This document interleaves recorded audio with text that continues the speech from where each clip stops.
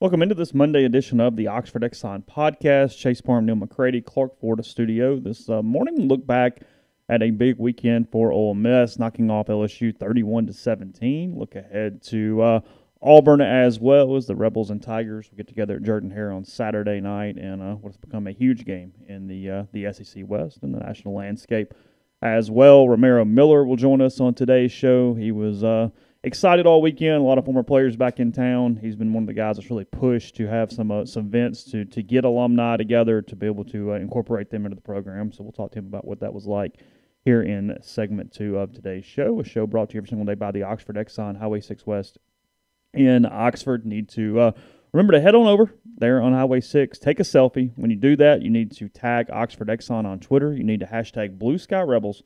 And when you do that, they will automatically enter you into a chance to win an official Ole Miss football helmet. You can also get lunch specials for $5.69. Download the Speed Pass Plus app because you will earn points and save money there with all Blue Sky locations in Mississippi. And again, coming to you from the Clark Ford studio. We are Clark Ford's in Amory, Mississippi. 662-257-1900 is the number. Call it. Ask for Corey Clark. Tell Corey what Ford product you're looking for. He'll send you a quote within 15 minutes in business hours. It's right to the bottom line. No hassle, no haggle. You get your quote. The rest is up to you. You can shop it around, or you can do what I've done, what I recommend that you do. Let's hop into a Clark Ford today. 662-257-1900. Guest, join us on the Rafters Music and Food Hotline. Rafters Music and Food on the Square in Oxford. Be a great place this weekend if you're hanging around to watch Ole Miss Auburn, some of the other games. I don't even know what else is on. I've got a list here somewhere, but forgot it. Anyway, just hang out.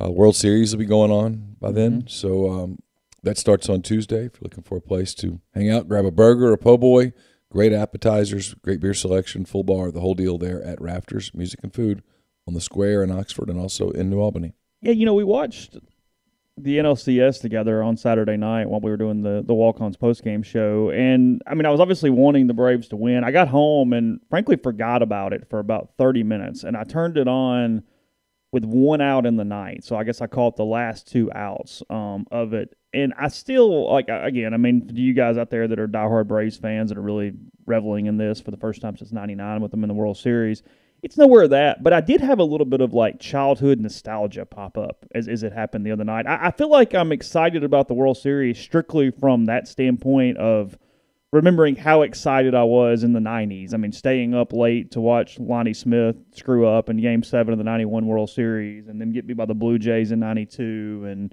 win it finally in 95. I remember where I was when Justice hits the home run and the whole deal. So there's a little bit of that where I'm almost playing my childhood back in my head versus – Who was 99 against the Yankees? 99 was the Yankees, yeah, because 96 was the one that actually hurt the most because that's when they went up 2-0 in New York and then lost 4 straight. So we're trying to go back-to-back. They won the first two. That was Jim Leyritz. That was the Jim Leyritz home run, yeah, that is correct, in 96. Yeah, I want to say I was bartending. Because 97 was Indians Marlins, 99 was 98 was Padres Yankees, right. 99 Braves Yankees, 2000 Subway Series. Gotcha. I believe that's the late 90s order. But anyway, it's just kind of fun from that standpoint. Ratings will be good. It's 2 entertaining teams. Braves an interesting story since they were very mediocre for the majority of the season. Nationally, more people for Atlanta still because of Houston's history here recently, you would assume? The sidewalk baseball fan? Yeah, I would think so. I would think the sidewalk baseball fan has some Astros fatigue and still views the Astros as this evil, cheating empire. And then there's also going to be a lot of people who revel in the fact that Major League Baseball made a complete ass of itself before the season by moving the All-Star game out of Atlanta where it was supposed to be because of the voting rights. Right, yeah. Bullshit stuff. Yeah. And probably enjoy Rob Manfred having to spend his weekend in Atlanta. There's truth there. Yeah. There were a lot of people, self-included, who sort of trolled Major League Baseball over the weekend. Hey, you going to move the World Series games to Denver? Friday, Saturday, Sunday in Atlanta, right? So Game 5 on Halloween night. That's they correct. open Tuesday, Wednesday in Houston to kick it off. I don't necessarily – the screen is better. That's right. I cleaned it. Okay. It worked. It's even better than it was before I thought we had a problem. So what I did, shockingly, was I did not use my thumb. You did not? You didn't think that was a problem? I got a clean cloth and a little bit of Windex. Okay. I know, I'm surprised that would work. Fingerprints and oil, not the thing to clean the screen, apparently. Shockingly that my method worked better. It's not uncommon to notice now that I do not wear glasses. I have no idea what I'm doing with anything. So, if Houston wins, because I find him so quirky and entertaining, I would kind of like to see Greinke get a ring. I think he's the one guy in Houston where I go, yeah, he probably deserves a ring. Yeah. You're not a guy? You're not a Greinke guy? I'm fine with him. Okay. I think some of it is difficult for me to believe that it's completely organic, natural. That he's that weird. Well, that's probably true. That's probably very, very. Some of it feels like an act. Yeah. No, I'm for the Braves. I think the Astros, unfortunately, are likely a better team, but they are a better team. But I'm for the Braves. I mean, we've said this throughout the entire time. Just get in the tournament and figure it out. Oh, sure. Now it's 4 out of 7 for a ring at this point. You just need to win 4 games. Yeah. So anyway, yeah, you mentioned it. Games this week. We'll get into lines if we need to today. We can always do it tomorrow, whatever. But in the SEC, Missouri, Vanderbilt. That's going to get the asses in the seats. Georgia and Florida, Kentucky, Mississippi State with an interesting line there, although it's moved a little bit now. Ole Miss and Auburn, and that's it. So light week in the SEC this week. Oh, I think it's I think the game in Starkville's a really interesting game. Yeah. State can beat Kentucky. I was just surprised State opened as a favorite, I guess. It was like 1 point? It was 2. What's it moved to? Well, you've got it at Kentucky -1, so I guess it's moved 3 points from whatever point that was to whatever. Yeah, I would have made it basically a pick if you'd asked me. So we'll get into those a little bit. We've got some other games around the country there in Neal's picks. Ole Miss moves up to number 9 in the coaches poll, number 10 in the AP poll this week. So let me get ahead of this. Yep. We've always used the AP poll. We've just consistency. So when we refer to them as number 10 this week, we're not sliding anyone. It's just we're just being consistent. This is more of a baseball problem than a football problem typically, but yes. that is correct. Because in baseball, the official site drives me insane when they take the best poll for all teams. So you'll have those days where it's number 6 Ole Miss versus number 6 Kentucky. Yeah. And it grates on my nerves almost as badly as the stupid intentional grounding rule. Like it just I can't get over it. So we use the AP poll in football, we use the AP poll in basketball, and we use D1 baseball in baseball. That is the standard operating procedure with what we'll do there. So Ole Miss at number 10, and they just missed number 9 in the AP poll by 1 point. Iowa has 1035, Ole Miss has 1034 for that one. It's Georgia, Cincinnati, Alabama, Oklahoma, Ohio State, Michigan, Oregon, Michigan State, Iowa, Ole Miss. Michigan State plays Michigan this week, by the way. That's correct. For Ole Miss, they are ranked as highly as number 6. That is Nate Meek, who works for a paper in Syracuse. He's had the Rebels very high all season. It's been pretty on that. 5 different people have Ole Miss at 7, and then like 7 or 8 have them at 8, including Robbie Falk, the Mississippi person. I had them at 8 in my poll that doesn't count. Yes. But I actually spent some actual time on it yesterday, trying to make sure that I did it like I would actually do it. And I would have had Ole Miss at 7 or 8. I put them at 8. And then on the bottom end, 3 people have Ole Miss at 12, including Brett McMurphy. Kirk Bowles has them at 13. He covers Texas. And then John Wilner is the guy at the end. He has them at 14. He works for the San Jose newspaper. I don't know how you get him there. I can anything over 7, and I think you're showing high favoritism. Anything below 10, and I think you're punishing them. They're 6-1, and their one loss is to the second best team in the country on the road. Well, John Wilner, I pulled up his thing because I was just curious. He has Penn State still at 12. They lost to Illinois. Yeah, He has Penn State at 12. He has Oklahoma State at 10. Illinois is a 3-5 team. Yes. Now, Brett's done a decent job there. They're more competitive this year than they've been in past, but they're still a 3-5 team. And they went – you lost to them at home. It wasn't in Champaign. Mm-hmm. You lost to them at home. And I know it was 9 overtimes, but you lost to them at home. I know the answer is no, but if there is a candidacy, does that hurt James Franklin at all in the Baton Rouge deal? Probably not. Did he need to have a certain type of season? That deal's about to get super weird. That deal's got train wreck. Well, there's always a fight on any coaching search in Baton Rouge. There's always a fight. You got 10 different people with power and sticks. Now you got some different elements on this fight. You've got a president who's really gone in hard on this. Like, I mean, it's a president who's flexing his muscles versus an AD who basically was like, I was hired for this hire. Yeah. They brought me here knowing this train. No human being on earth has more confidence in a coaching search than Scott Woodward. But let's talk about this from Scott Woodward's standpoint. He didn't hire Ed Orgeron. And I'm sure he would say in a room that he would never have hired Ed Orgeron. People say, why does that matter? Well, it matters because Scott Woodward was brought there in his eyes, and I think in many ways this is true, to be the one who makes this hire. To be the one who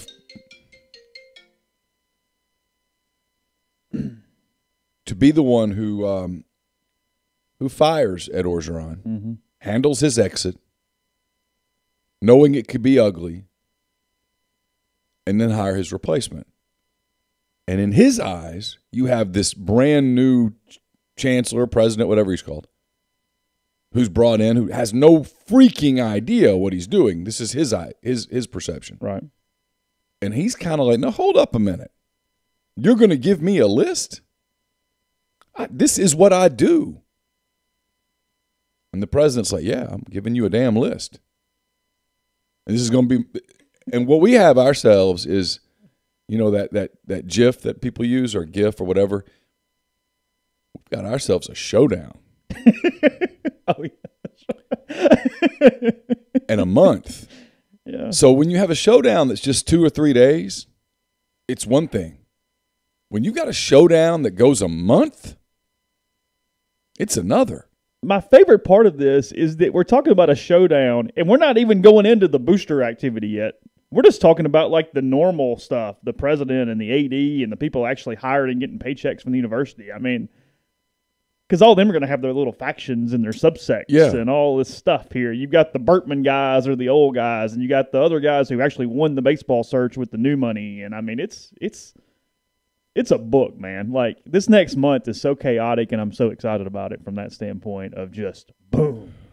Yeah. I mean, it's a powder keg. No, it's an absolute powder keg because there are some words that could get dropped in the next month that bring it even more attention.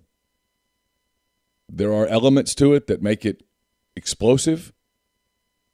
Throw in all the Title IX stuff that still hangs, the NCAA stuff that hangs, and I know what people say, and Andy Staples wrote it, and listen, I'm a massive Andy Staples fan. Sure.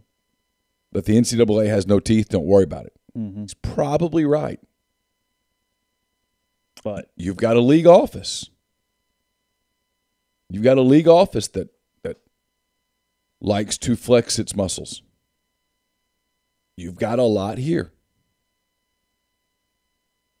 And at the end of the day, you've got a massive stadium that you want to fill.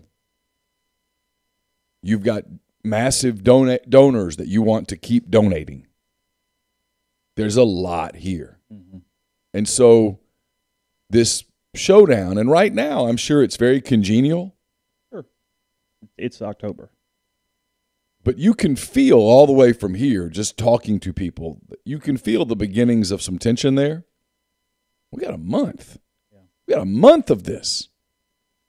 I mean, they have an open date. Then they go to Alabama. Alabama will smoke them. The line on that game probably is, 25.5, somewhere in there? Sure. Then they get Arkansas at home. Depending on what Arkansas does against Mississippi State in 2 weeks, Arkansas might take 15,000 people down there. Mm-hmm. Then you've got ULM, which, quite frankly, is the recipe for total embarrassment. Sure.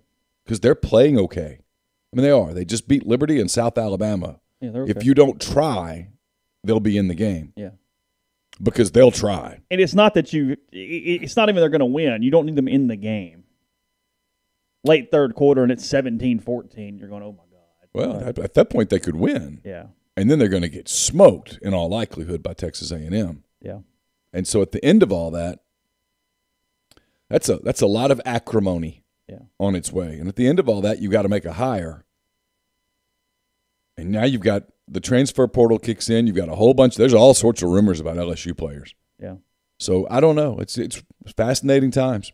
That's one of the things we don't see because we're doing the show and whatnot. I did not realize that Ole Miss showed Pitt beating Clemson on the Jumbotron. That's kind of funny, actually. That was clever.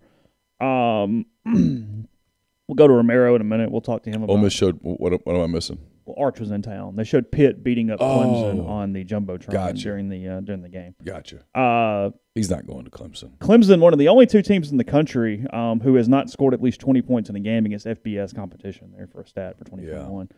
We'll go to Romaro in a second. First, about Community Mortgage, Oxford, Memphis, Soto County, and Chattanooga. All underwriting and processing is done in Memphis. You're getting local underwriting and understands your market. A leader in condo financing, the float down option, and more. You can find Jason at 662-234-2704 or JLOWE at communitymtg.com. We're also brought to you by Grenada Nissan. If you're in the market for a Nissan vehicle, Grenada Nissan's the place to go. They've got a complete selection of new and previously owned Nissan vehicles, great lease deals as well. It's Grenada NissanUSA.com. Brought to you by Walk-On's Sports Bistro. They put everything they've got into bringing you game day with the taste of Louisiana. Dig into their mouth-watering Louisiana cuisine like po' boys, gumbo, voodoo shrimp, plus fan favorites like juicy burgers, fresh salads, quality fresh ingredients you can't help but crave. Looking for a place to watch Monday Night Football tonight and enjoy a great meal, great atmosphere? Go to 720 Highland Colony Parkway in Ridgeland to join their team today. Walk-On's Sports Bistro, more than a restaurant. We are also brought to you by Brothrow. If you're looking for a cool new way to bet, go to Brothrow. It's a social sports betting network. It's free to use. It's no third party, so there's no juice. Over time, that saves you money. You can start your own group, make friends, and invite your friends. Payment happens within 24 hours of the conclusion of your bet. You can take the other side of an existing bet, start a new bet, and more. It's bet.brothrow.com/MPW. We're also brought to you by Muddy Water Camo. Go to muddywateroutdoors.com, enter the promo code Rebel Grove, and get a 35% discount on any products from the site. Free shipping on $100 or more as well. They've got lots of new products on the site. They've got their brand new Muddy Water Lady Camo apparel. They've got the Tri-Zone heated vest and jackets. So, again, go to Muddy Water Outdoors, promo code Rebel Grove for 35% off. Same promo code at DeadSoxy, deadsoxy.com. 25% off your entire order at Dead Soxy, the best socks you'll ever put on your feet. Got 3 home games left in November, so still have time to enjoy the Grove and get in touch with the people at 7 South Tailgating. They provide the equipment, secure the spot, set everything up for you. Unloading assistance, food, beverage delivery on game day as well. It's 7southtailgating.com, 662-321-1682. And you want to be prepared when you're in the Grove. You want to be prepared for Halloween. That's coming up as well. Get in touch with the people at Game Changer Patch Company. They want to help you prepare. They're the only 2-patch system available in the market today. They have the ability to stop hangovers before they start. What they do is they have the warm-up patch, which is used before or while you drink. The overtime patch is used after you've been drinking to recover while you sleep. The all-natural ingredients will keep you in the game and ready for your next play. It's GameChangerPatch.com.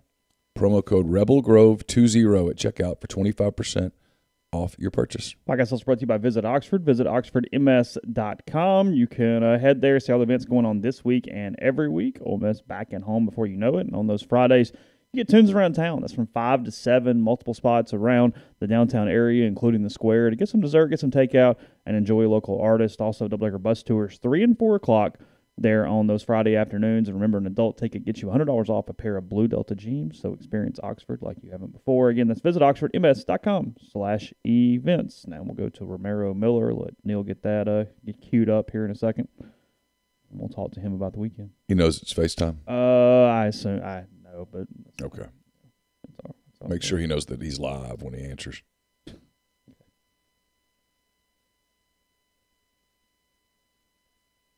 It's always a good pro tip, isn't it? It is. Just in case. Just a nice thing to tell a friend. Hello. Ro, how are you? I'm doing pretty good. How about y'all? Oh, we're lovely. Looks like we'll jump right into it. Looks like you had a big time this weekend.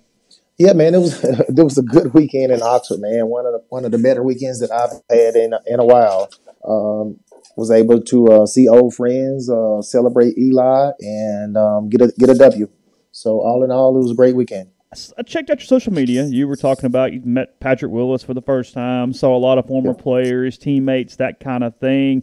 I know that, I want to focus on the good. I want to focus on the weekend, but it's been a frustration for a lot of former players for a long time. There weren't more events, more chances to get guys involved, get them together.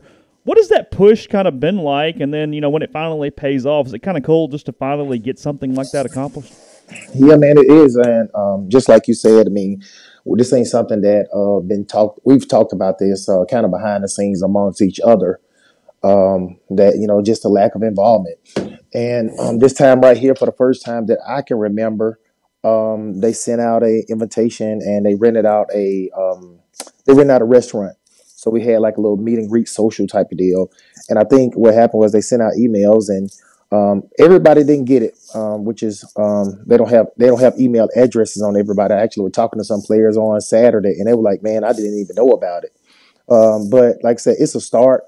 Like I said, just one of them deals that we have to do because we just don't get together often. And there was, like I said, like for myself, I've never met Patrick Willis, and everybody like, man, how in the world did you not meet Patrick Willis? I'm like, man, we don't get together. And this was an opportunity for us to get together and just meet and greet each other. Yeah, what was Friday night like? You guys had a couple hours there. I think it was at Tallahatchie Gourmet. How would you sort of describe it?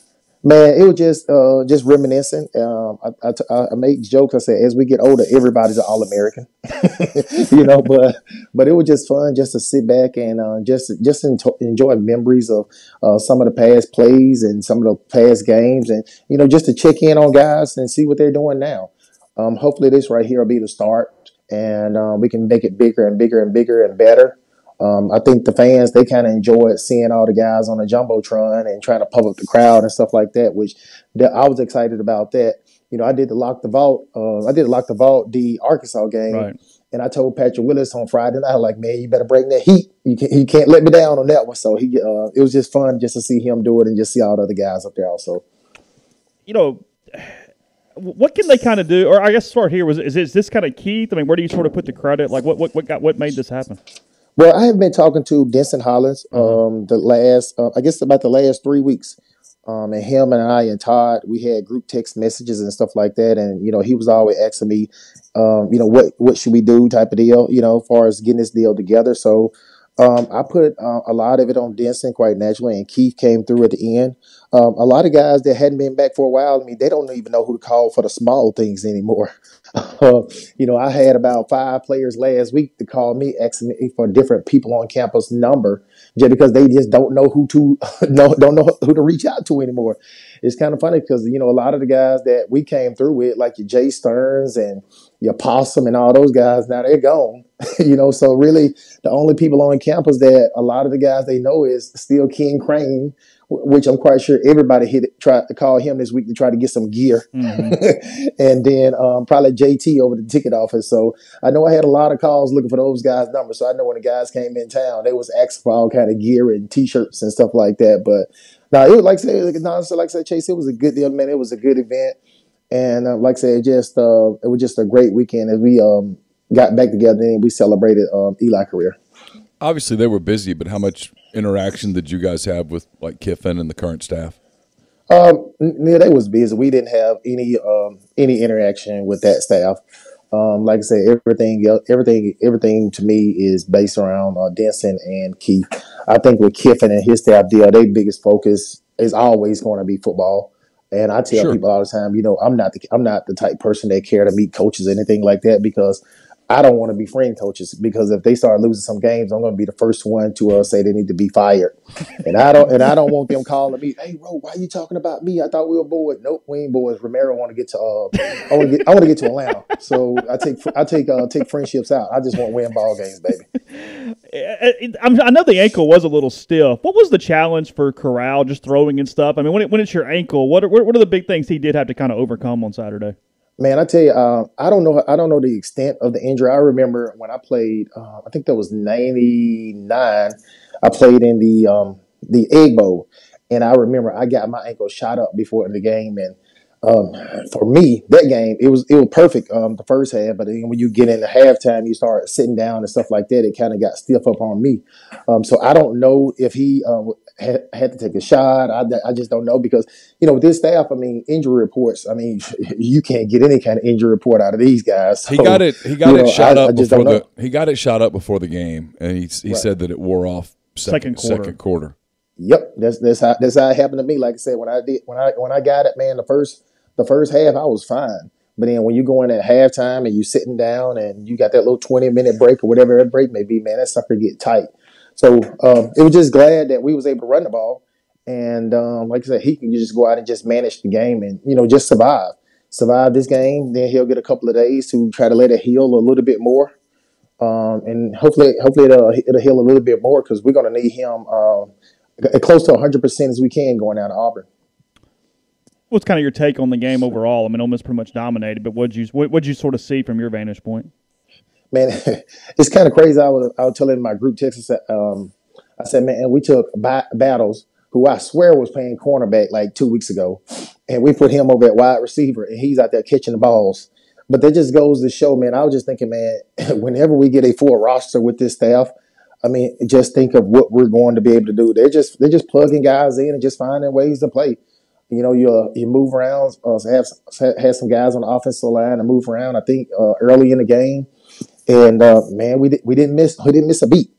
We just to go in and dominate LSU the way we did, man. It's been a long time, but I tell you, it felt good to go to a game where we didn't have to sweat it out at the end.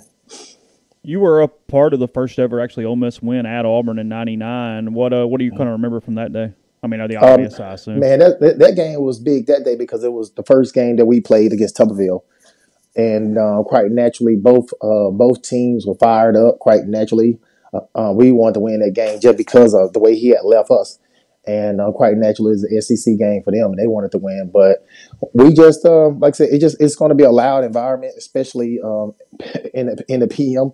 I wish that game would have been the 11 o'clock game just so it won't give their fans a chance to get liquored up. But we've been to a hostile environment before, up at Tennessee, and just hopefully the guys, they've learned from that and will go out and just do their job and get this win because this right here is the biggest game of the year. It's kind of crazy. The LSU game was the biggest game of the year, and now this is the biggest game of the year. And if we win this one, the next game will be the biggest game of the year. So I kind of like going to every game saying it's the biggest game of the year. That means that we're winning and we're taking care of business. So hopefully we take care of the business and make the next game the biggest game of the year. Jordan Hare gets loud. How much, having already played in Tuscaloosa, having already played in Knoxville, does that sort of help them knowing that they're going to have to deal with that on Saturday? Man, it's going to help them out tremendously. I don't think there's it get to a point where it just can't get any louder anymore. Any louder. I don't think. From talking to everybody that went up to Knoxville, they said that stadium was crazy. And hopefully, like I said, the guys, they should be ready for it. I mean, we've been in these environments before, Neal, and once you start to winning and you start to getting ranked, man, those crowds going to start getting louder and louder because now we're turning into the guys that other teams are starting to hunt. And we're going to have to bring our A game every time. So hopefully this weekend it'll be the same thing. Bring your A game and let's get a W and let's get out of there. I was on the field. I was covering Auburn in '99. I was on the field when that game ended. I actually helped you. You probably don't remember this. I actually helped you find Noel Mazzoni because he was looking for you after the game. So I know he talked to you. Did Tommy Tuberville ever talk to you after either the '99 or the 2000 game? Yeah, I don't think I've talked to Coach Tuberville since he left. Really? I don't think I've talked to him since he left. The only guys, quite naturally, I was very close to Noel Mazzoni, as you talked about, and some of the other guys on the staff. But once he left, we pretty much just we ended all communication. Pretty much, I was gonna say with pretty much everybody on the team. I'm quite sure somebody didn't talk to him, but it wouldn't be like you would think. How did y'all? I mean, was there any conversation about him leaving when he did it? I mean, what was he? How'd you find out? What was that last day or two like? Well, there was always rumors out there, and The quite Birmingham naturally, Post-Herald told everybody, everybody talk about him the night before the game, saying that, hey, I'm not going, and all that type of stuff. And the next day we look up, and it's on TV. He's taking tours of the campus down there and stuff like that. So, like I said, it was a crazy time, but like I said, I guess it worked out for him. And it worked out for him. So, that's all I got to say about that one. I don't even know what to say about that. So so the last time you talked to him, then was him just speaking to the team after the game. Yeah. Okay. Yep. It was basically saying, "Hey, I'm not going. Don't believe the rumors." And next thing I know, boom, the rumors were true. It's unreal. That game was on Thanksgiving, and I was there. Mm-hmm. And all the Ole Miss people were like, "Why are you here?" I'm like, "Are you serious? Why do you think I'm here?" I mean, it was one of the most. That was a bizarre week, and I've had a lot of bizarre weeks in my career, but that was up there. It was nuts. Yeah. And man, I don't even know if you're in that situation. I don't even know as a coach, what do you do? You can't come out and say, "Hey, I'm going." Then you come out and say, "I'm not." So, just looking back at it, 20 years later, as I've grown and I've matured a lot more, I don't know what's the right way to handle it. But you got to handle it some kind of way. I just don't know what's the right way. Yeah, because if he just tells you guys, "Hey, I'm leaving," and then something happens the next morning, now you're jobless. Yep. Uh-huh. It was. But it was over. He had taken. Well, then he left Cincinnati at dinner, right? He was literally with recruits. He left Texas Tech at dinner to go to Cincinnati. That's right. Yeah. I mean, the Texas Tech deal. I think he did that worse than Ole Miss. I mean, shoot. Yeah. He was having dinner with a recruit and left, and didn't even come back. I mean, that's cold blooded, right? Didn't come back to the table. Didn't even pick up the check. Cold blooded. Who out of all the former players you saw over the weekend, who could still strap it up and play? P. Willie? Man, quite naturally, P. Willie, man. It was a good to see guys like Corn there. Patrick Trahan, which I still didn't even get to meet Patrick Trahan. I've never met Patrick Trahan. I saw him on the sideline. He's a guy. He didn't make the event the other night, but Ronald McClain looked like he was still in pretty good shape. Goldie, what they used to call him. Now he's grown. He was like, "Man, don't call me Goldie now. My name is Ronald." That was the joke that we had the other day. But man, some of those guys, man, they look good. Like they still can play. Look a lot better than what I do. But like I said, man, it was one of those nights that, man, you will remember. Me and David Morris and Eli took a picture back in the day, and my wife was trying to get us to put our hand on our knees like we did 20 years ago. But I'm like, nah, we can't. We ain't gonna be doing stuff like that. But man, it was good, man. Like I said, man, one good thing about it, man, just seeing Eli. It was the first time I've actually just been able to hang out with him in a while. He's busy. But I told somebody, man, he's the same person now that he was 20 years ago, and you can't beat it. Everybody was just happy for him. Yeah. I mean, you saw the growth of that firsthand. I mean, his first couple of years there in the program and during recruiting and all, you're still hearing his name and stuff. What was it kind of like just watching the number be retired and kind of watching that ceremony? I mean, I talked to a lot of guys around your and my age who got pretty emotional during all that on Saturday. Man, it make you feel good. It kind of make you feel like we all had a little piece of that, I mean, quite naturally, he got to go out there and make the plays. But I feel like, man, I taught him something in our quarterback meetings room, and I'm quite sure the offensive line were like, you know what, I gave him a little extra time on that post route. So, I mean, I just think it was just one of those deals where, his number was retired, but I think everybody who played with him kind of feel like we had a little piece of that also. You still doing CrossFit? You're still ready to go, right? Well, man, I go hard for about 2 months, and then I stop for 2 months. All right. And right now, I'm started back again. So let's keep it on going, and let's see how that's gonna go. All right, appreciate it, Ro. As always, have a good day, bud. All right, man. Y'all have a good one. That was Romaro Miller. Always appreciate his time here on the podcast. It's a podcast that is also brought to you by ACS. Automation and Control Systems, LLC. They're owned by Clay McNutt, Baldwin, Mississippi, a complete electrical control system solution provider and a Rockwell Automation recognized system integrator. ACS has a full-time, dedicated emergency service and troubleshooting staff and a UL 508A panel shop. They can service and install Rockwell Automation, Allen Bradley, Siemens, ABB, Square D, and many other manufacturers. Go to acsllcms.com or call 662-601-4381. Pinpoint Commercial Real Estate's based out of Jackson. They service the entire state and all commercial asset classes such as retail, office, industrial, and land. Sam Cox, B.B. Mitchell are Ole Miss grads. They utilize their unique skill sets to execute on assignments and increase value for their clients. This week's property spotlight is on the Village at Madison. The Village at Madison will feature roughly 60,000 square feet of restaurant, retail, medical, and professional office space, along with 75 zero-lot line residences, with Pinpoint handling the leasing for the commercial portion of the development. If you'd like to learn more about this great opportunity, give BB and Sam a call at 601-586-3220. Blue Delta Jeans is happy to announce the inaugural Coastal Cup Waterfowl Tournament, hosted January 19th through the 21st at the Bay Flats Lodge on the San Antonio Bay of Texas. This competitive team duck hunting event will include 2 days of Texas coastal waterfowl hunting, meals, drinks, and lodging, and 2 pairs of custom jeans for every participant. Special guests of the event will include Josh Raggio of Raggio Custom Calls and Barton Ramsey of Southern Oak Kennels. You've heard us talk for years about Blue Delta's annual golf tournament. Now it's the time for the duck hunters to show their skills. For information on the event or to register your team, contact Blake Kokenauer at blake@bluedeltajeans.com. Support for the Oxford Exxon Podcast is brought to you by Manscaped, the best in men's below-the-waist grooming. Manscaped offers precision-engineered tools for your family jewels. Manscaped just launched their 4th-generation trimmer, the Lawnmower 4.0. You heard that right, the 4.0. Join over 2 million men worldwide who trust Manscaped with this exclusive offer for you, 20% off and free worldwide shipping with the code MPW at manscaped.com. Imagine shaving with a sleek, well-designed, and optimized trimmer that makes shaving time your favorite time in the bathroom. One of the first people to try the new 4.0 and blown away by the performance, the craftsmanship, and details are next level. The upgraded trimmer includes a multi-function on-off switch that can engage a travel lock, gives you the ability to turn the 4000K LED spotlight on and off when needed for a more precise shave.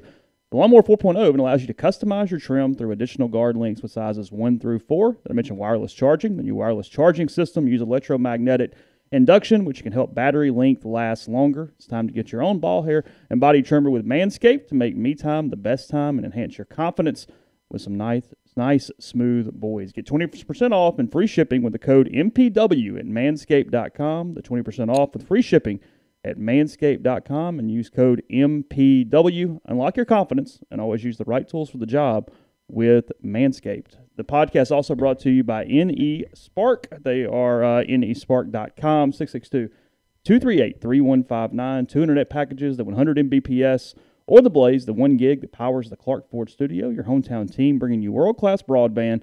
That's nespark.com. Phone service, parental controls, network security, a wireless mesh extender, and much more. So call the office for details and find out the best internet for you. That's 662-238-3159.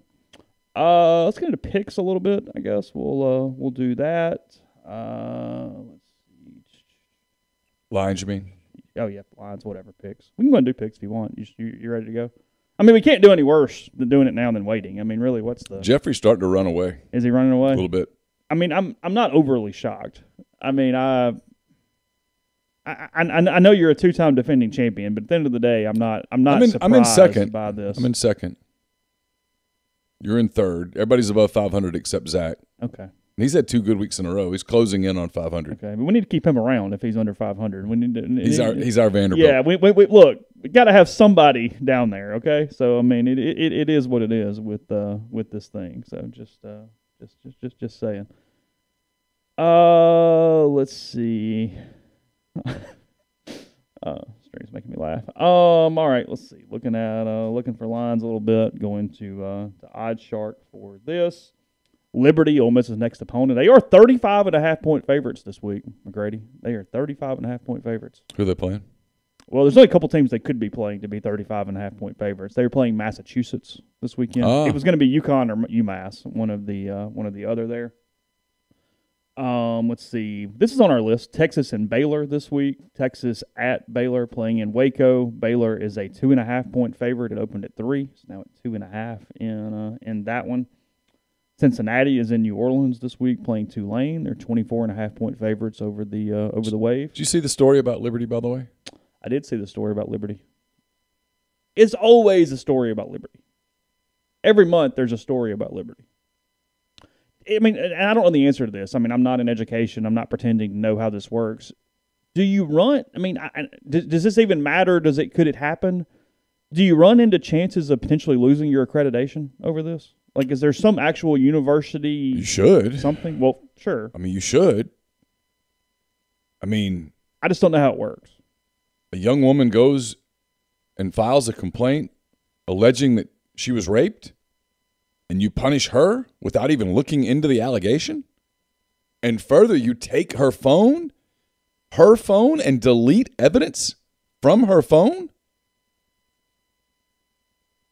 Hey, come on.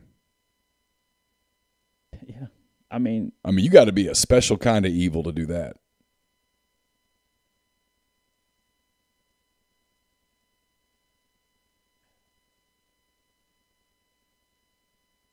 saw the guy from AL.com talking about teams should stop playing them in football and just giving them free checks because of how despicable their university has become. More than fair. Now, you couldn't break the contract right now. But no, but I mean, look, if you're going to pay, I hate the pay games, but if you're going to play them, do what Arkansas did last weekend. Keep it in the state. Give it to one of the smaller schools. Like Ole Miss could play Alcorn or Mississippi Valley. Well, I've always felt that's the case. I mean, keep it in state. And have Jackson State come up. Give the money to them. Giving the money to Liberty? Forget Freeze. It's not Freeze's fault. I mean, I've got issues with Freeze, but I wouldn't go that far. Oh, yeah, I'm not blaming the football coach. But I am blaming Falwell.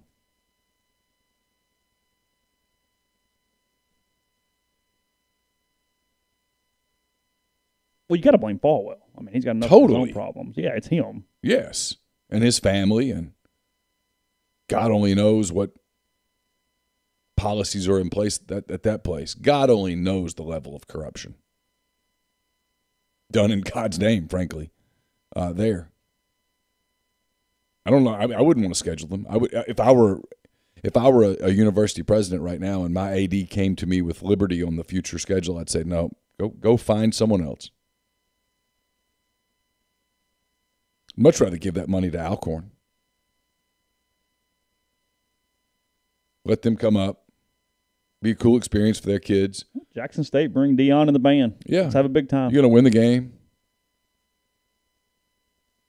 Give them whatever the money is. I mean, whatever Arkansas gave Arkansas Pine Bluff, I assure you would go a lot further in Pine Bluff than it's going to go at Liberty. Mm-hmm. The middle of a disastrous season, Tom Allen, Indiana, 2.5-point underdogs to Maryland this weekend. There in College Park, Michigan State, huge game. Michigan at the Spartans. And Mel Tucker and his Spartans hit the over/under on their Vegas season 3 weeks ago, something like that. I think whenever they went to 6-0 because they were at 5.5 on the year for their over/under. Michigan State is at home getting 3.5 from the Wolverines in this one. As much as I don't like Michigan, I got to hand it to Jim Harbaugh. His team's really good. Getting a lot of production out of new players and that kind of thing. This is an interesting game. A lot of eyes on Mel Tucker at that LSU deal. Be a real opportunity for him to raise his stock for that gig in the event that he wants it. What's interesting is there are people who say Mel Tucker might not want it. Might prefer to stay at Michigan State. Well, look, make a lot of money, coach. Sure, it's fine. I've never been to East Lansing, but I'm sure it's fine. I mean, yeah, I've never there is a draw to that. Sure. I mean, now most coaches aren't wired that way. Sure. Up, title, up. But the coaches that go, okay. Yeah. Makes sense. Yeah. I mean, I completely get that. 100%. Let's see. Where are we at? Iowa is at Wisconsin this week. Pretty big game, actually. Wisconsin trying to win a division in the Big Ten. What's that line? Wisconsin is a 3-point favorite at home over the Hawkeyes at the moment. Iowa State on the road in Morgantown. West Virginia plays pretty well at home. They're getting 7 at home against the Cyclones this weekend. First SEC game. This is at 3 o'clock or 2. What is it, 3 o'clock? I guess it's 3 o'clock. Why don't I have Central Time Zones on OddsShark? Anyway, 3 o'clock, Missouri and Vanderbilt back in Nashville. Did you see the crowd Saturday in Nashville?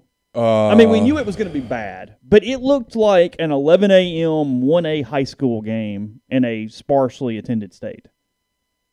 I mean, is the game's in Nashville this week too, right? Yeah, right. Missouri coming. Yeah. Yeah, I mean, State took, I don't know, 5,000 people, and that was about it. I mean, it was nothing. Well, Missouri won't take 5,000. No. You'll get some people that will go just for the Nashville experience. Mm-hmm. But some of those people end up not going to the game. Yeah, they're just going to hang out and watch it in a bar on West End somewhere. I think, listen, I've said this. I mean, the league gets involved in stuff. I think the league has a Vanderbilt problem. It just doesn't want to acknowledge that it has a Vanderbilt problem. Because it goes beyond, you just need a bad team. They don't try. Yeah. I mean, we talked. I was on Chris Lee's podcast. Why do you need a bad ago. team, by the way? Well, you don't need everybody to be superpowers. No, I kind of like everyone trying to be a superpower. You kind of makes it fun. I don't think it's the worst thing for the league to have an academic team that's not very good. But Okay. make it Duke. They try. Here lately, Vanderbilt's not good at anything. No, just baseball. That's it. And baseball doesn't register on the national map. And if anything, probably annoys the league a little bit that they put so much effort in baseball and nothing else.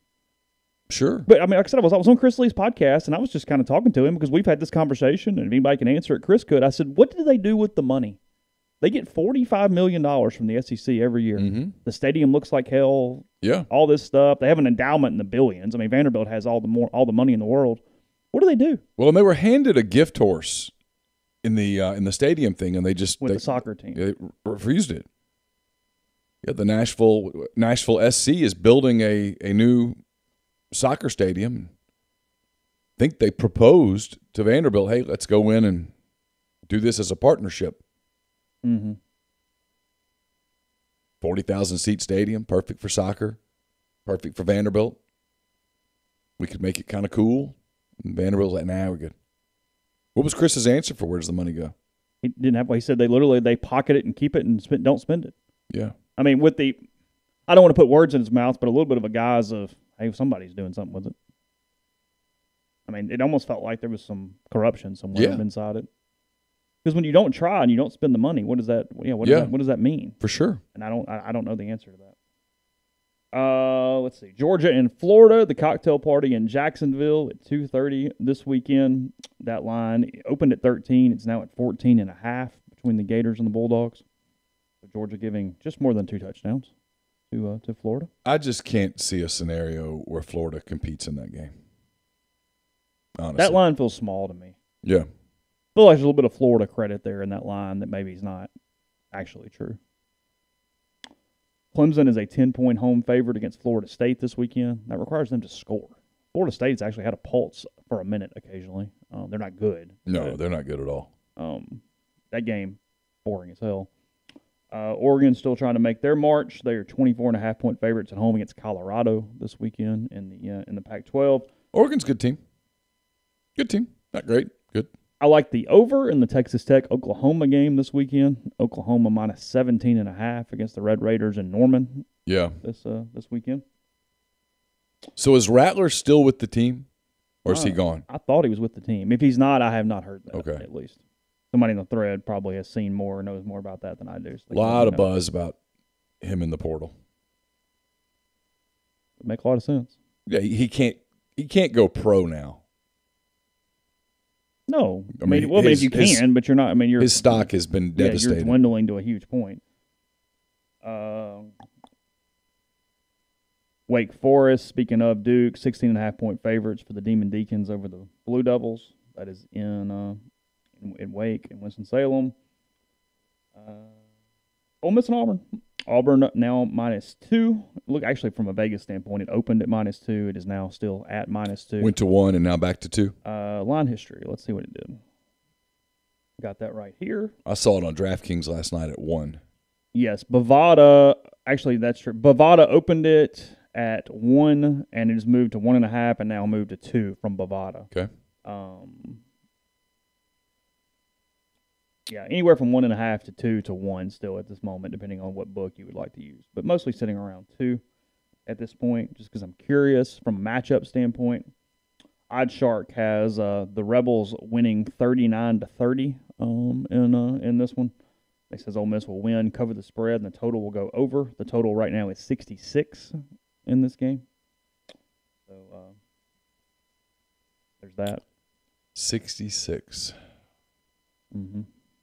I kind of like the under in that. Yeah, a little bit. Money line, not much of anything either way. I mean, there's not much. There's no value in a 1.5, 2-point money line. No. Here's a crazy stat for you. I thought this was really interesting and I get it's over a period, and I get you get swings in both directions, but just an average. I found this fairly fascinating. I'm going to write about it later in the year.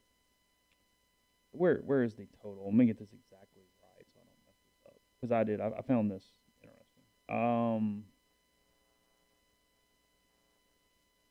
So over the last 10 games,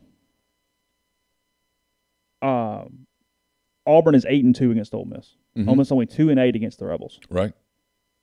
Total yards for the two teams in these 10 games. Auburn 449.9, Ole Miss 449.6. Really? They have the exact same yards per game over the last 10 years, and Auburn is 8-2 in the games. I know I've covered all these games, so I should be able to discuss them. I can't. I don't. My brain doesn't work like that. But it feels like most of the games have been fairly close. So Ole that Miss, makes some sense. Ole Miss has a half turnover more per game. Yeah. So that's going to play into a score. Sure, of that course. could easily be the difference. And then you're also getting that basically Auburn has run the ball so well that Ole Miss has some mop-up passing yards and different things that have eked out some total yards. Because you look at it, Auburn's dominated on the ground 230 to 160 over the last 10 games. But then through the air, Ole Miss 288 per game, Auburn 219 per game. So Auburn has controlled tempo, even though total yards have been equal over the last 10.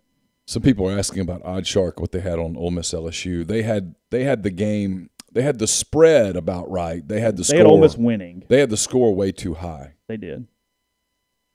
Yeah, that is correct. They had Ole Miss winning by 12, I think. I can't remember. Was it 12? Yeah, something like that. Something like that. But they had the game much higher scoring than it ended up being. Yeah, like up in the 40s. For some reason, I think they had Ole Miss in the like at 51. Oh, really? But I could be wrong. I mean, God, we see so many numbers over the course of a week that my feeble brain can't compute them all.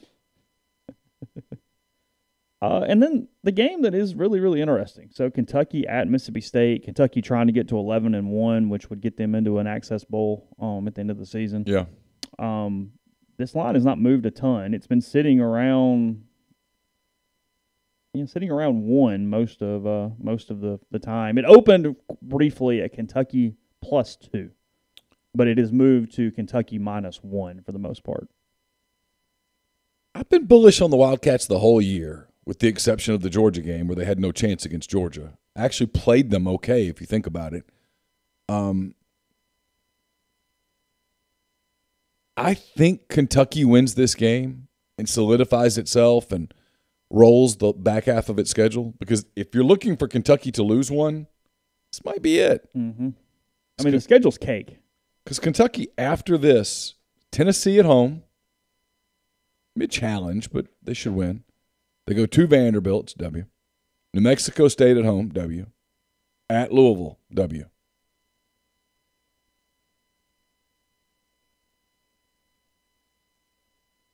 If you're bowl people, What makes this such a complicated game for Kentucky? State's okay. They're okay. They're okay. They're okay on defense. Yeah, State has dominated Kentucky a lot in this series. They can do they do the little air dump off, which is the new thing. No one sees it very much. Kentucky's a physical team. Kentucky's pretty good in the front seven. They're good, yeah. And it'll be interesting. It's an interesting game. What time is this game? I think it's the same time as the Auburn game. It is 6. SMU getting one of its challenges remaining. They are they opened as a 3-point underdog to Houston. They are now a 1-point underdog at Houston this weekend. Yeah, this will be a good game. Yeah, Houston's playing really well. And then Ole Miss saw Louisville to open the year. Louisville is on the road, and they're a 7-point underdog to Dave Doran and NC State this weekend. So Cardinals +7. Dave having a nice year. Dave's having a nice year. What does OddsShark do with the Kentucky-Mississippi State game?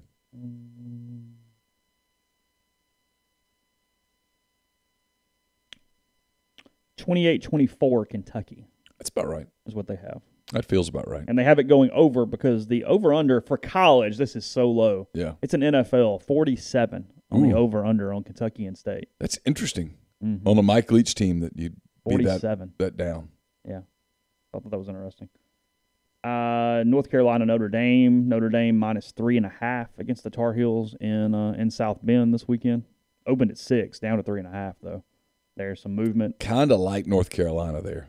There's a little bit of Penn State getting 17.5 in Columbus, Ohio this weekend. The Nittany Lions and the Buckeyes. You're going to need more than that. You're going to strap up. It's gonna be a day. Ohio State really playing well right now. They're a top 3 team today. For sure. Yeah. They might be number 2, frankly, because Alabama keeps playing with its food a little bit. They do, and then Alabama turns it on in the fourth quarter and turns a because they covered. Yeah. Turns a close game into a blowout. Yeah. UCLA Utah's kind of fun late at night. We'll get that on Saturday night. Utah minus 4.5 against the Bruins in Utah. Utah blew one against Oregon State. Did they? Yeah. San Diego State minus 1 only against Fresno in San Diego. So that, and then I know I've said this all year. They're kind of like my weird team for the year. Yep. I like them. They're on the road. Good game. We get to watch this. 9:15 Virginia at BYU on Saturday night. Not a bad game. It's a decent, completely fine game. So that's Bronco going to coach against his old team? It is. You have to think it's something to do with the contract. Yeah, that's a contractual obligation to some extent there. So yeah, but that's interesting. So we'll get game times this week for Liberty. Mm-hmm. Want to take our weekly stab? We've not gotten it right once. Okay. All right, that week it's Alabama at LSU. I mean LSU at Alabama, I should say. Has CBS already grabbed that or no? Not that I'm aware of. Okay. Mississippi State's at Arkansas. Auburn is at Texas A&M. That's got the CBS game written all over it. Yeah. Oh, yeah. Florida at South Even Carolina. with an Auburn loss? Well, they got to do it today. You got to flip a coin.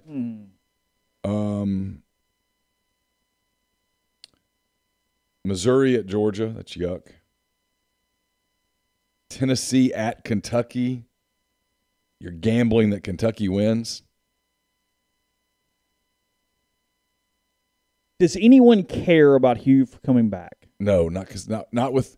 They would have if Liberty were winning and nationally ranked. Is Malik Willis healthy? No, he hurt his foot, went to the Is hospital. he out? I don't know. But if you're making that decision today, you have to assume that Malik Willis won't play. It's the only non-con game? It's the only non-con game. He's probably stuck in that 3 o'clock SEC Network game. That'd be my guess. If you told me it's something different, it's an 11 a.m. SEC Network game. I just can't see this thing going tonight. I really need Mississippi State, Arkansas to be the 11 a.m. game. Okay. Yeah. That would be beneficial. Yeah. For my personal life. Yeah. Tennessee Arky feels night game.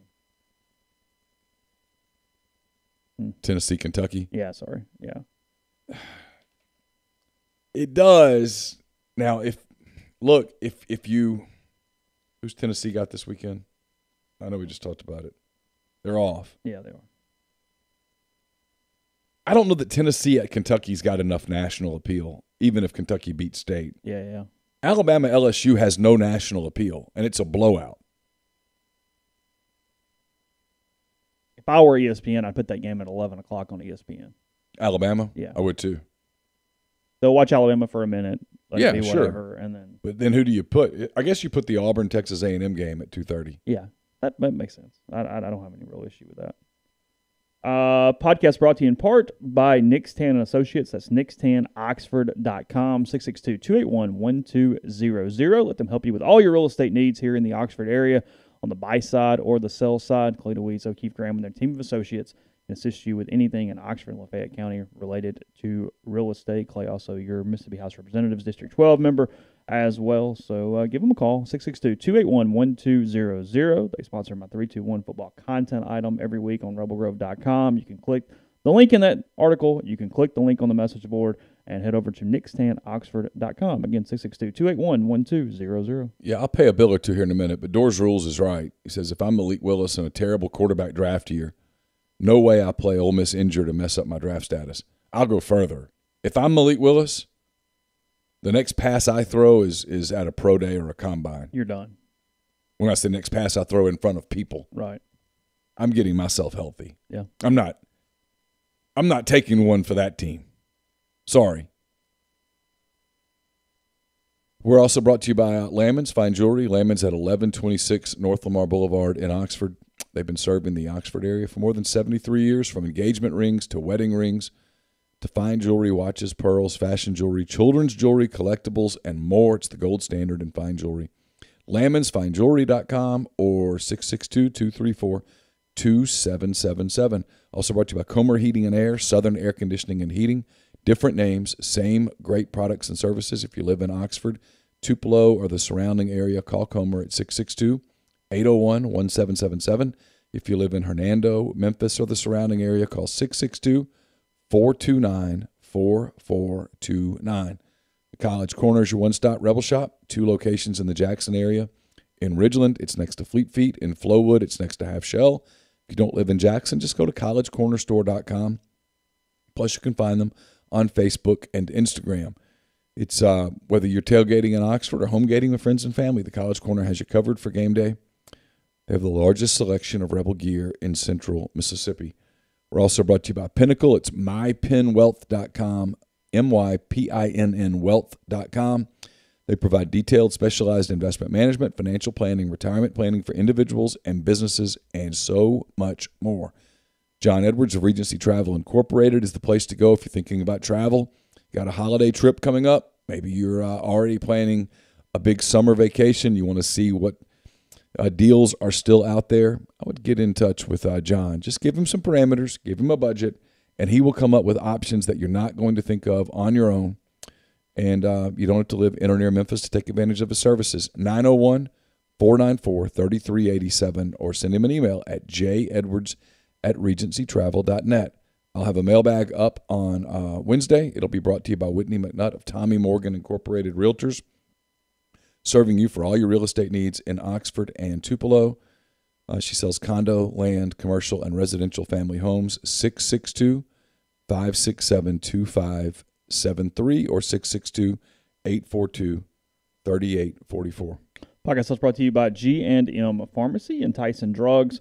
Let G&M take care of all your local pharmacy needs at 662-236-2222. They deliver locally in the Oxford area, and they offer MedSync to fill your prescriptions the same day each month and take care of you with just one trip to the pharmacy, one delivery, and you have everything you need. Also with Right Way Meds, they individually package your medication to handle individually packaging to take care of you, even if you need that kind of thing. You can save a life in certain circumstances. So Right Way Meds and more there with GNM. 662-236-2222. Podcast also brought to you by Johnston Hill Creamery, johnstonhillcreamery.com. Just 24 hours notice to get things delivered right to you in the Grove. I know a lot of people used them last week to get their tailgate set up prior to LSU. It's artisanal cheese trays, charcuterie boards, dessert sandwiches, salads, and plenty other things there with Johnston Hill Creamery. I like the spicy feta dip, the pepper jelly, the spiced honey, and more. So johnstonhillcreamery.com. It's right there off Molly Bar here in Oxford. 662-419-9201. Saints and Seahawks tonight from Monday Night Football. You get the returning of the Manning cast tonight as well. So yeah, that's going on. You know, it's the first time I've had to actually pick my broadcast for a game I'm really locked into. You know, it's one thing to watch the Manning cast when you don't necessarily care what's going on with the game and you're just sort of in and out and whatever. So, and I'm still going to watch it tonight, but it is a little bit of a different viewing experience when you're a little more locked into the actual action as it's going on. So I'll be curious to see if at any point I want to open up a second screen, if I want to do something different, how I handle the deal. What NFL did you watch yesterday? As far as actually watched, very little. I kept up with a good bit because there for a minute the Lions were kind of scaring the Rams, so yeah. I locked in on that in the 3 o'clock window a little bit. Jared Goff sort of opened up about – kind of felt like they did him wrong. I watched Bengals Ravens. Jamar Chase is a bad man. Yeah, did you see what he's on pace for? His pace is, I forget the touchdowns, it's something nuts, and like 1,800 yards receiving or something is the pace he's currently on. He's a bad man. I'm going to tell you, listen now, the Bengals,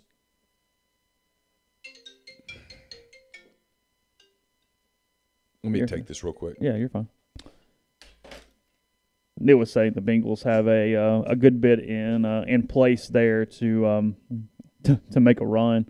Looking around the NFL from last night while he's gone. I mean, the game of the day is just the way the Titans ran over the Kansas City Chiefs yesterday. Titans 27, Chiefs 3. I mean, Tannehill goes 21 of 27 for 270.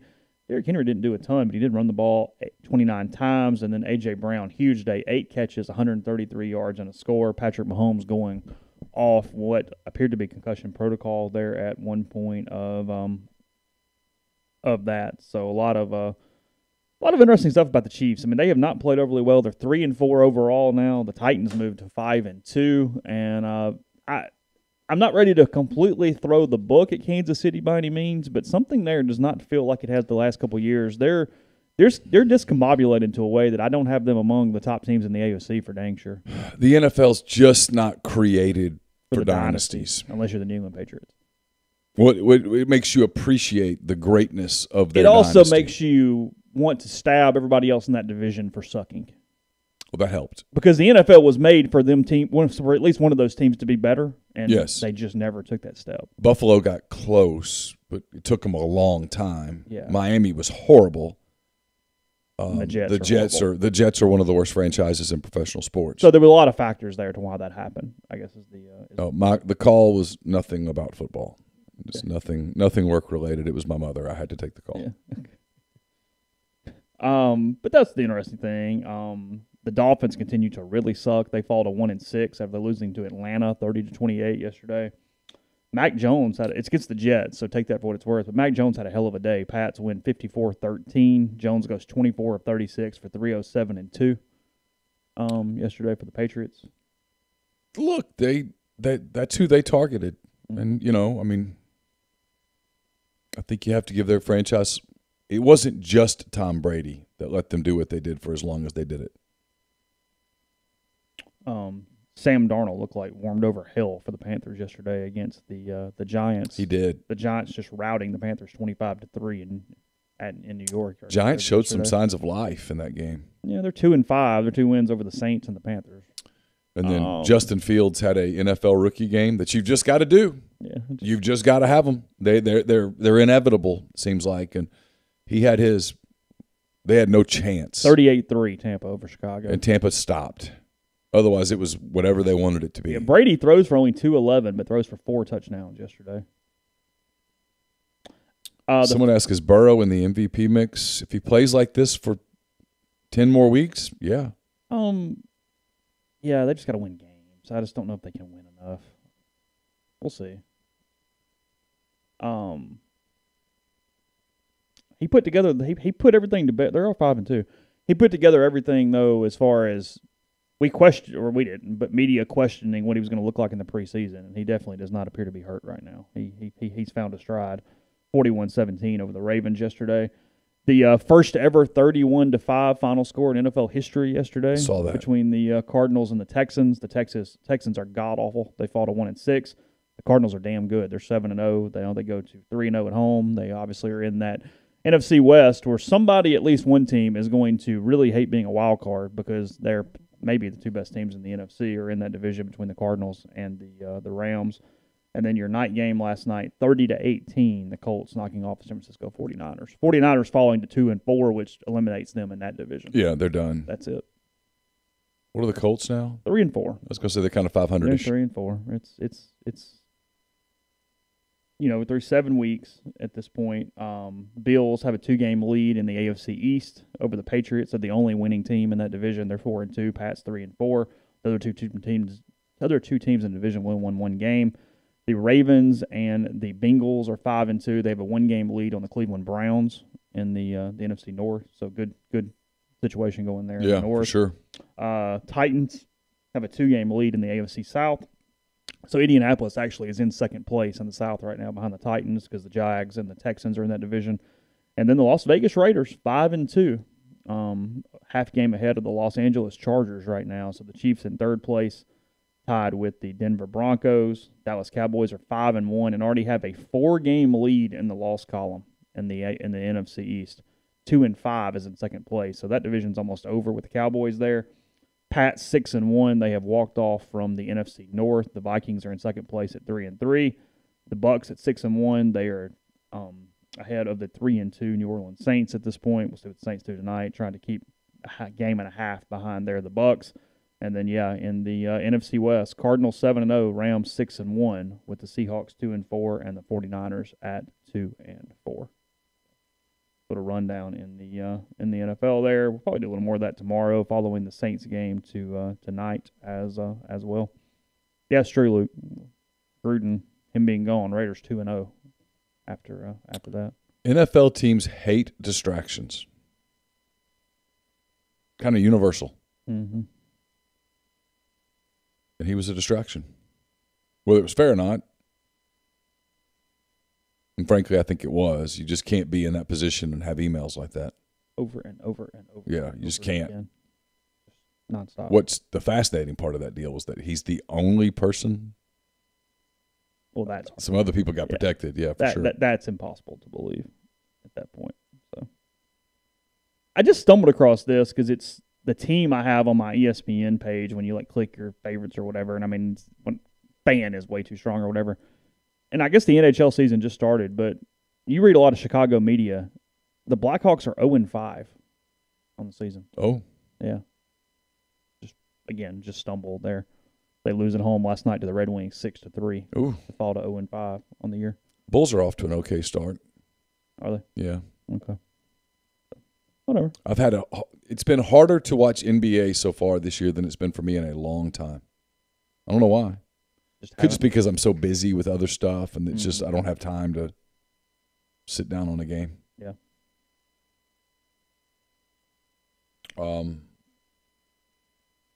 We're also brought to you by Service Specialists.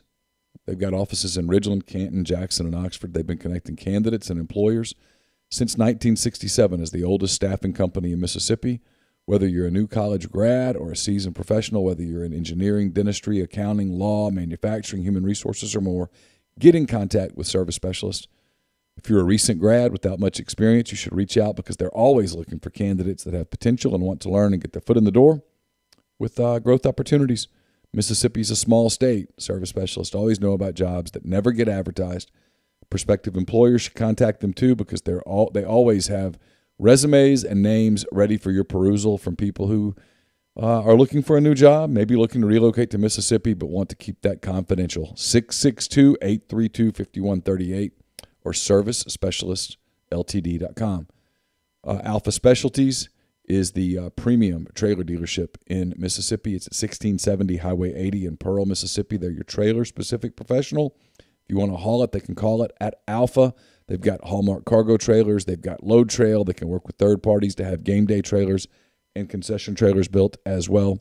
601-932-9798 or alphaofms.com.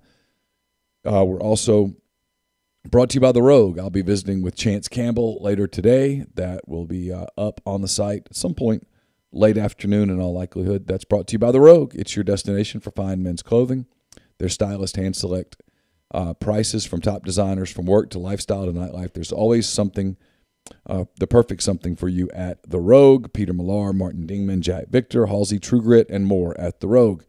It's therogue.com.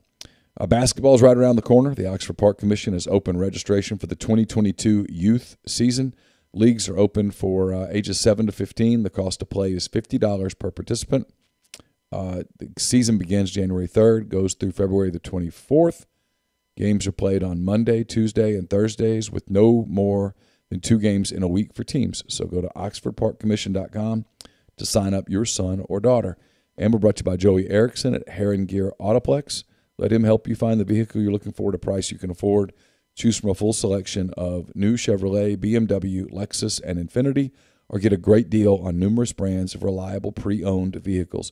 Give Joey a call or text on his cell at 571-2367. Tell him what you're looking for. Stop by 1685 High Street in Jackson to test drive that new or used vehicle you've been wanting.